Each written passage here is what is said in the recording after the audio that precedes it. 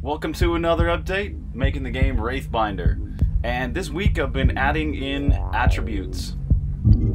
So far, got a defense attribute, an attack attribute, a dexterity attribute, and a power attribute.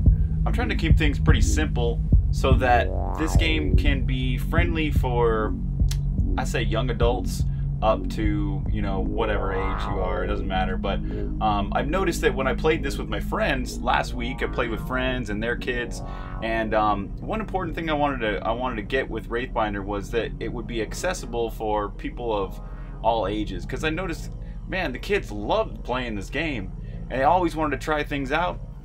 So I want to keep things pretty simple as far as, like, you know, the attributes aren't too extensive, but then again, I don't know, this might be more appealing to the more hardcore gamer, and maybe they do want to have those kinds of attributes. But first, I want to try out these simple attributes. So what defense is it basically raises your ratio whenever an attack happens. Let's go and let's start out an actual match here. You start off with a defense of 8 and an attack of 8, and all of your attributes are basically 8. So you're pretty close to a level up, and when you gain experience by fighting matches, and you'll be able to level up and choose to increase your dexterity, your power, whatever you want to do. So what it does is it takes your attack attribute. Whenever you get attacked by someone else, it takes your attack attribute, or when you attack someone else, sorry. It takes your attack attribute and then divides it by the other player's defense attribute, and that gives you a ratio which multiplies by the base damage of the weapon you're using. And there you have basically how attack versus defense works. And then dexterity basically just increases your movement speed for now. That's all it does. And then power is what influences the damage that all of your abilities do that aren't melee attacks, like your bow weapon, your ghost sword, using buildings to attack even, and throwing grenades. All those kinds of things depend on your power attribute. So this is pretty exciting because it's finally adding in this sort of more of these long-term elements to the gameplay, right? Oh, this guy's almost dead. Oh wait, he wasn't dead. You're adding in these attributes and stuff like that, so when you're going between the ship and back to the battle and you're playing the game loop, things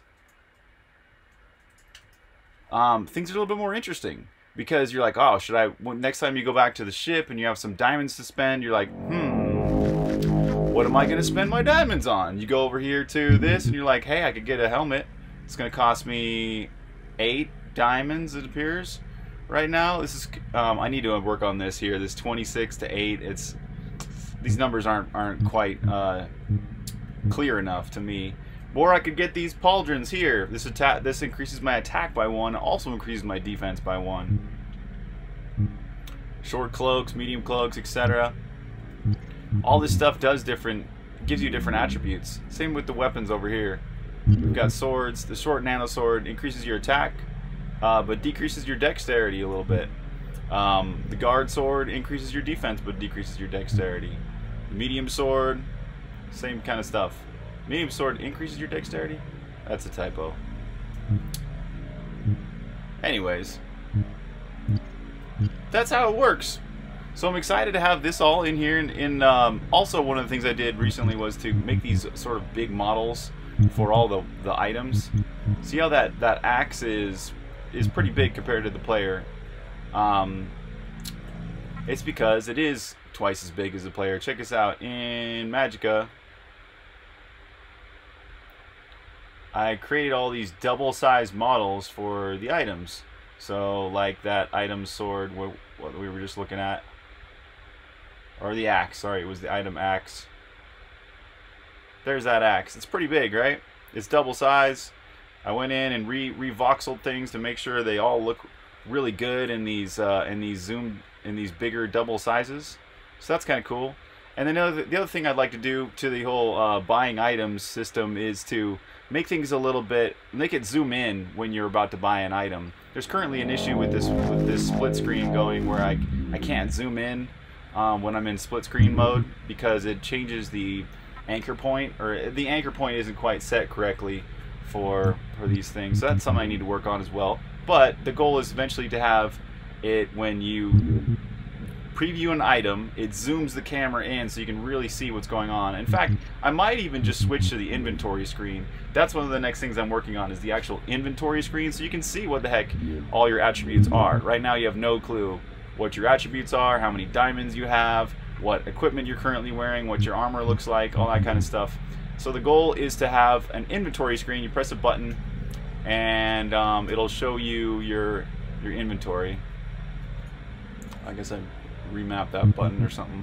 Anyways, there'll be some kind of inventory screen, and then I'd like to have the inventory screen show a really zoomed in, cool looking model. So let's go to the model cache and we can see something. Let's just look at that. This is a really short player aiming. This is the aim animation. So right, you would see something. Let's actually not go use the aim animation. Let's look at an idle animation. It makes it a little bit clearer what we're talking about here. Idle, there we go. There's one of these characters, idle animations. This is what I'm kind of imagining it might look like in your inventory screen. You actually see your character, maybe they're rotating. It's definitely animated, like he's actually breathing like he does in this idle animation. In fact, yeah, that's the next frame where his neck is a little bit, oops. He's sort of like squishing up his neck in this frame. But anyways, imagine that animated on the inventory screen. I think it would look so cool. Like you want to go and put on a different helmet, you can immediately see that you're wearing a different helmet. So that's what I'll be working on next. And other than that, it's been a really productive week. I actually got all of the build working for Windows. So I've got all my Windows project files set up. Proud of that.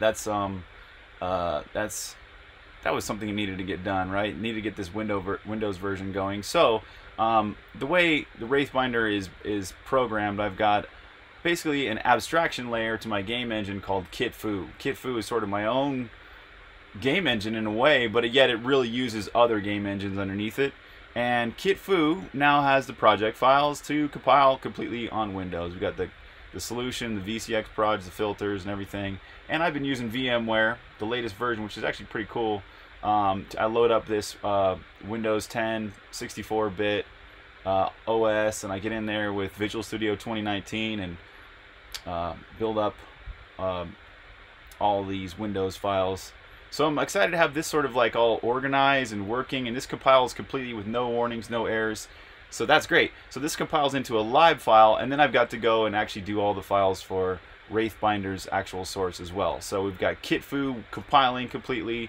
Next is to get all these other files for Wraithbinder compiling successfully, which shouldn't be too much of an issue now that I've got all the Kitfu stuff going, because it did actually take a moment. There was some stuff like string conversions from 16-bit to 8-bit were a huge thing of getting those refined. Lots of little differences between Microsoft Visual C++ compilation and Xcode's compilation, which is Clang based, or at least I'm using the Clang compiler here in Xcode. And I noticed that Visual Studio 2019 does have the ability to compile with Clang, but I haven't tried it.